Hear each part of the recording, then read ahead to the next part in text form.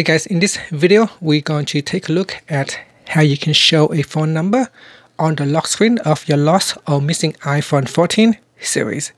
So say if you have lost this iPhone 14 Pro right here, what I'm going to do is you need to go to a computer. So we need to access the internet somehow. So we need to go to a Windows computer, a Mac computer, another iPhone.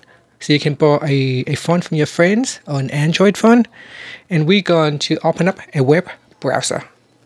So I'm going to open up the Safari web browser. And in the web address bar, you want to go to iCloud.com and then tap on the sign in button.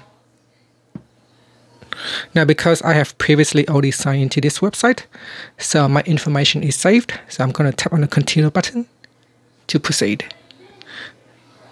So now I'm signing in to the same Apple account that I have used with my lost or missing iPhone 14. Okay, next, what we're going to do is tap on the apps button at the top here, and then tap on Find My.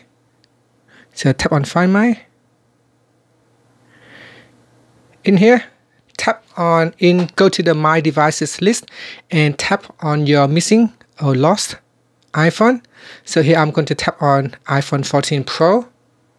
On the next screen, tap on Lost Mode. So you can see, this is my iPhone 14 here. At the moment, it's just showing the time. So I'm going to tap on the continue button and then I'll put in the phone number. And then tap on next.